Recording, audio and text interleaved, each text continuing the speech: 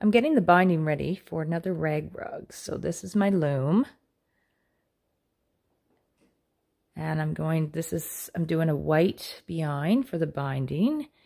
I'm going to be doing, say, like a gray, black, white kind of rug. And so what you do is, obviously we're going to need a lot of the big strips that go up and down. I'm going with white as the background. So you start one loop in one end of one of the strips. Don't do a slip knot, so you tie it so it's not a slip knot. And then I've already started summing them. Each one you take, I got a little slit in each end. And let me see if I could hold the camera here.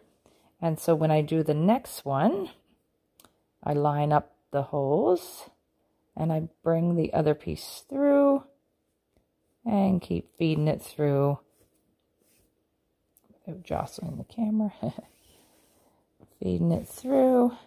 So then we join them. Now you can cut off a little bit of excess if you feel it's a little bit too much, but a lot of that's going to go in behind the rug anyways. So then, I'll just show you now. See if we could do this. So you loop it one side. I'll start with the top here. So we start looping it very close, the first one. And then you just go and keep looping it in and around. Oh, I'm trying to look through the camera and do it. And you go up and down. And you want to pull it a little bit tight. You want to have a good section here. You want to have it nice and tight because then it gets sucked in to the rug better. It won't be hanging out the sides.